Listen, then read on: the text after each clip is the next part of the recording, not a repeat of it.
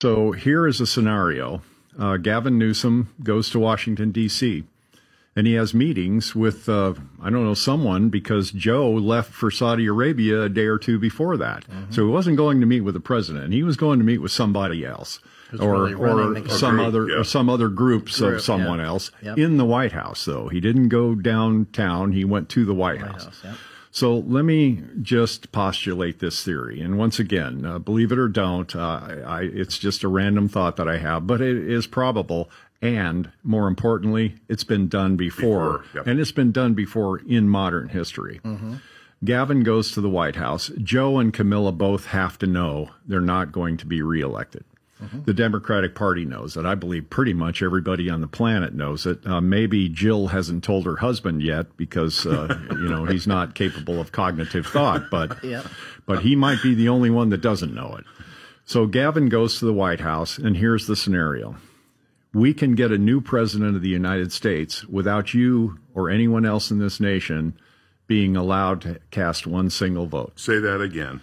We can get a new president of the United States without you or anyone else having to cast one single vote, and the process is not only lawful, but it's been done before. So let's just imagine that someone goes up to Camilla Harris, and it'd have to be somebody big in a company that's big or a foundation that's big or someone with lots and lots of money, because this has to have the air of legitimacy, and it cannot leave her with the besmirched reputation as though she has a reputation now, besides being Willie Brown and Montel Williams' girlfriend. So they go to Camilla and they say, look, Camilla, we've got lots of money, you know, and we're in a position, we really need your help, and we're in a position to give you $100 million a year or whatever the number is, and I don't know and can't guess, to save whatever needs saving at the moment. The earth, the whales, the snails, the garter snake, I don't care. But we need you on our board. We're going to give you $100 million a year to help us save things. And we know your job as vice president's important, but the world needs you now, and we need you for bigger things. And Camilla says, well, you know, when you put it that way, who am I to say no? So she resigns from the vice presidency of the United States, and she becomes the board of Save the Whatever. And now, at that point, Joe is left with no vice president. Well, he gets to appoint one. And so he appoints Gavin Newsom, which is, I think, in my opinion, the only Democrat that not everybody on the planet hates.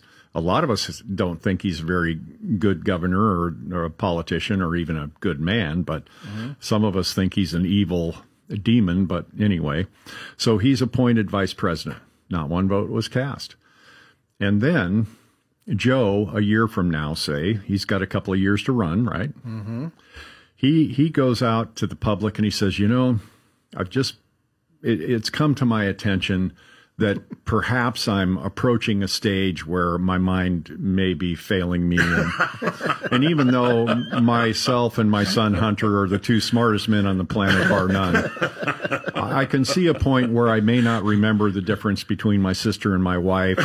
I may not remember what state I'm in. And I may not even remember what office I'm running for.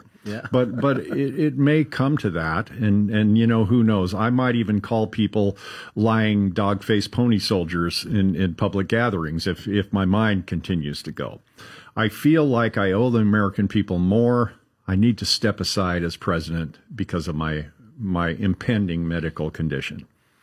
And he does. There's nothing stopping a president from resigning, and the 25th Amendment has the process encoded in it. So Joe resigns. Now who's president? Gavin Newsom. Gavin Newsom is president. Not one single vote was cast. And now Gavin is in a position of appointing a vice president. Stacey Abrams. Stacey Abrams or someone else equally reprehensible to most of us would probably be his pick because he's that kind of guy. So now we have a president and a vice president that no one voted for. Well, as it happens, when conservatives retake Congress, and pretty much that's a foregone conclusion unless the Republican Party, and believe me, they have a history of doing this very thing, they trip all over themselves and blow it. But barring that, we are in a position to retake Congress and retake control of the Senate, and it looks pretty good. So now all of a sudden it comes up that the smartest that would be in November, right? When now it comes up that the smartest two men in the world have had some shady financial dealings, and they may not only face indictment, but they may face some serious prison time. Well, what happens? Well, Gavin pardons the pair of them. Yeah, like Ford pardoned Nixon. Like Ford pardoned Nixon, and Wow. and this has all happened before. When Nixon was president, Right.